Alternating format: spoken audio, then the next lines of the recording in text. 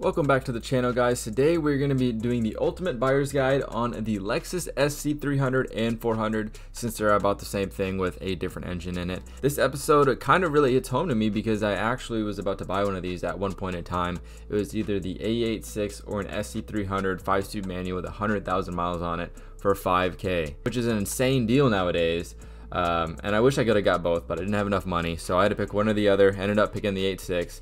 But yeah, I did a bunch of research about this when I was buying the car, and I did even more research now to bring you guys the ultimate buyer's guide so that when you check out this SC300, you know what to look for and get a good deal on it. In this video, we're going to go over the differences between the years, the common problems these cars had, things that will add value to the car, and last but not least, my favorite part, the 5 rarest colors that this car had when it came out. And for this car, there is one color in particular that is so beautiful, so make sure to stay till the end of the video to figure out what that is, and also make sure to join the Discord down below if you like gaming and talking about cars, because we do both of those in there. And let's get into it. First generation SC ran from 1991 to 2000, so a pretty good 9-year run, and it came with 2 different engines, and they're both amazing engines. I mean, what better 2 engines can you put in a car? First one is the NA2JZ, not the one in the twin turbo Supra.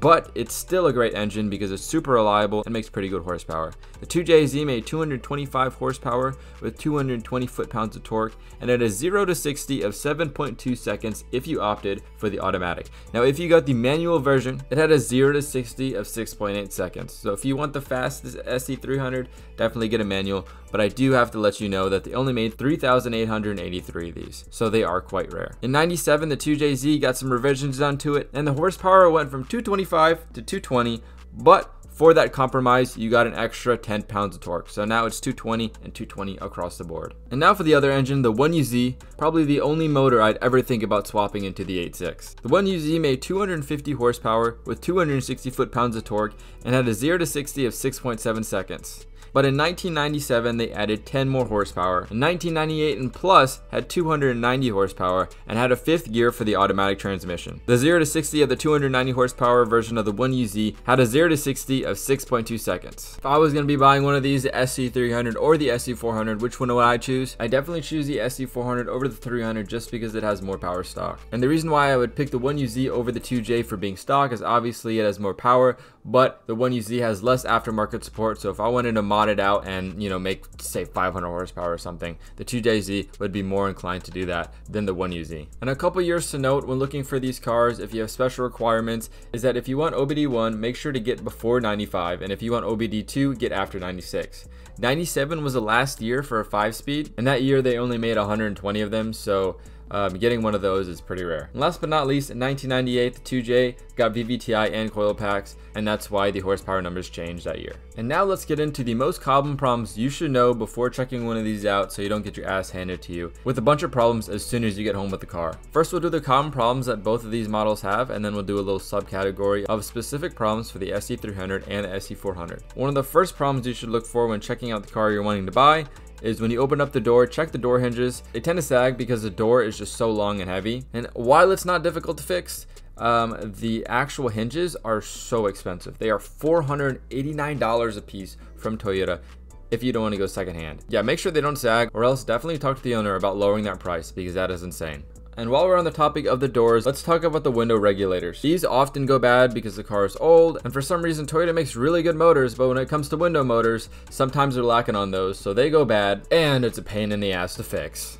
Another one of the most notorious problems that these cars have is that the cluster stops lighting up. And this isn't just because of a bad bulb. The owner of the car that you're looking at might say it's a bad bulb, but do not trust them. If it is a bad bulb, let's go to AutoZone right now and fix this, because it might not be the bulb, and instead it might be a bad circuit on the cluster, which really sucks because either you have to get it sent out to get fixed, or you have to find another one that is secondhand, and who knows how long that one will last before it goes bad, just like the one that's already in the car. And the only other capacitors that you have to watch out for on these cars is the ECU capacitors, which is a big one. I mean, it's not something small. So just because I said it's the only other one you have to watch out for doesn't mean that it's pretty easy to fix. I mean, if these go bad, they can leak onto the rest of the ECU, causing the whole ECU to go bad, and that is just no good at all. So if you get a SC300, one of the first things you should do is open up that ECU and check if the capacitor is good. If the capacitors are not and they're leaking, but the ECU hasn't been destroyed yet, make sure to get that sent out right away, because it is better to fix it now than wait and have to find a whole new ECU. And both of these engines do operate on a timing belt, so make sure to ask the owner of the car when it was last done, because if it hasn't been done in like the last 80,000 miles, it is on the brink of destruction. So you better make sure to replace that right as you get it, and also haggle down that price because he hasn't done it in a while and the maintenance is not upkept. Now, an easy way to get a steal on one of these cars is that if you see one of these on the market and it says the fuel pump isn't running or it needs a fuel pump, it might not even need a fuel pump and it's just not getting the 12 volts it needs to run, which is somewhat common in these cars. So an easy way to fix this is just running a wire straight from the battery to the fuel pump, and that way it will get 12 volts all the time and you'll be good. Another great way to haggle down the price a little bit more on the car you're looking at is check the air vents for cracks on the plastic trim. Because of the frequent change in temperature from hot to cold, they become brittle and end up cracking. On the 1993 to 96 models, this can potentially end up to be costly because they're like $300 to replace them because of the integrated passenger airbag. And talk about things getting brittle.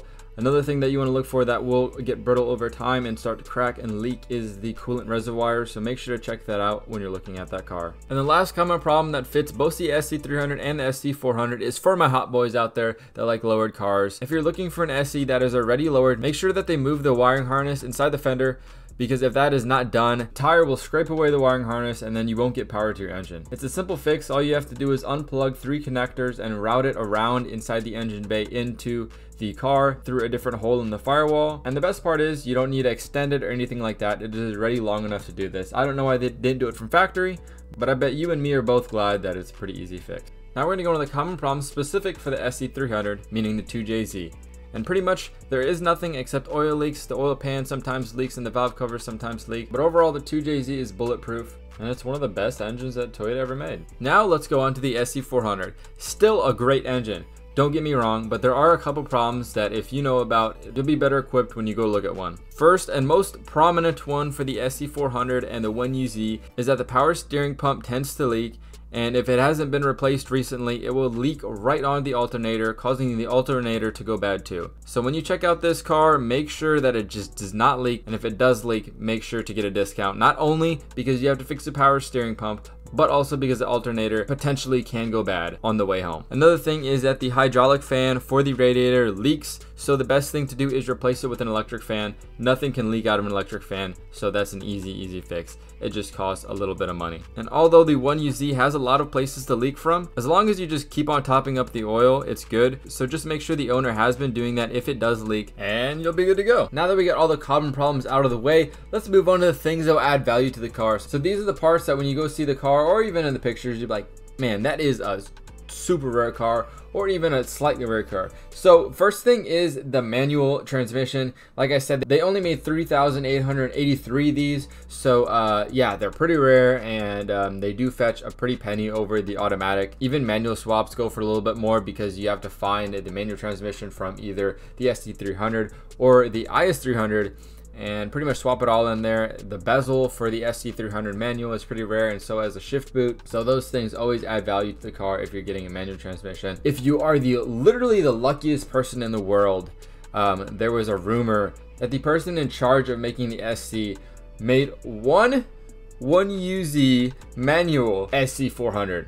And that is pretty crazy. Obviously, he probably has that stashed in some building in Toyota headquarters or something, but that is crazy. That'd be a really cool thing to get. Another thing that is really cool, both with the IS300 and the SC300 and the SC400, pretty much any Lexus, is back in the day, you could get the Lexus without the Lexus. So usually Lexus comes with leather seats, you know, power seats and sunroofs and stuff like that. But if you were too broke to afford an SC300, but you still really wanted one, you could get one with cloth seats and a slick top. And since those are so hard to come by, they do fetch a little bit more than if you had the sunroof and the leather seats. If I was buying one, I would want one with the sunroof, but leather seats, I hate those. I mean, SC seats in general always crack because they're leather, and if you have cloth seats, they last forever. And, you know, they're not so hot when you get in the car. And the last thing that'll add some value to the car is the 95 through 96 or the 97 and plus taillights. The 94 and below taillights, just no one really likes them as much.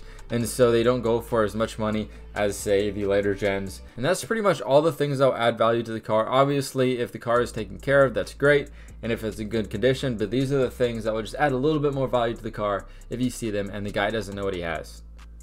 And now on to my all-time favorite part of these videos is the 5 rarest colors you could get. So when you look at these cars and you find one of these that are in this color, you can just stand out a little bit more than the rest of the crowd. First on the list, and these are in no particular order, just because I couldn't find the actual production numbers, these all just ran for either 1 year or 2 years, is the Teal Mist Metallic. And this is a beautiful color. It's a light blue, I mean, obviously it's a teal color, but it's just really a nice color. And it's almost like it's in between green and blue, and it just fits the car so well because it looks like a luxury color. And this only came in 1995. Next on the list, we have Classic Green Pearl. This was only made in 1997, and it is a like dark green, but it's not so dark, and in the light it just shines. It's like light green during the day, but in the night it's dark green and almost black. And when you think of an SC300, I bet you would think of this color because it's just so luxurious with a classic green pearl exterior and the tan seat interior. Next, we got something that relates to Cinnabon, Cinnabar Red. And this is just the pretty much like normal red that you'd see around. But at the same time, this was only made for 1 year, and it was made in 2000. So this is the last year they came out with the SC, and they decided, I guess, to switch it up with a new type of red. And I gotta say, it definitely does look good. It almost looks like a cherry apple red with the way it shines in the sun. And next, we got another red, except this one is the like maroonish type of color. This is called Baroque Red. Who the hell knows what Baroque is, but this is definitely another one of those colors that seems just luxurious. All those darker shades of colors just look a lot better on a luxury car, and especially with that tan interior, it just makes the car stand out a lot. How many maroon cars do you see on the road nowadays? And especially if you get those gold badges that you could get on all the Lexuses back in the 90s, man, this car would stand out. And last but not least, we've got the #1 rarest color that everybody wants that has an SC300, and that is Royal Sapphire Pearl. This is the color I was talking about earlier in the video, that if you stay till the end, you can see this color, because this color is just absolutely beautiful. I mean, it's like a bluish purple, and it's just the perfect in between. And when you see one of these in good condition, you just can't help but stare. I was gonna get one of these cars. It would definitely be RSP. Unfortunately, they didn't make too many of them, obviously, because this is the rarest. I wouldn't think of this to be on any Toyota or even a luxury car, because it kind of looks youthful in a way, to where, you know, no businessman adult that's paying $40,000 for a car in the 90s is gonna get this color. This looks like a color that you get if you're racing down the street, and that's why I love it. It just looks so out of place, but looks so beautiful at the same time. And this is definitely the color I would get for this car. So if you guys enjoyed this video, please like and subscribe if you're new. Join the Discord down below, and I'll see you guys in the next one.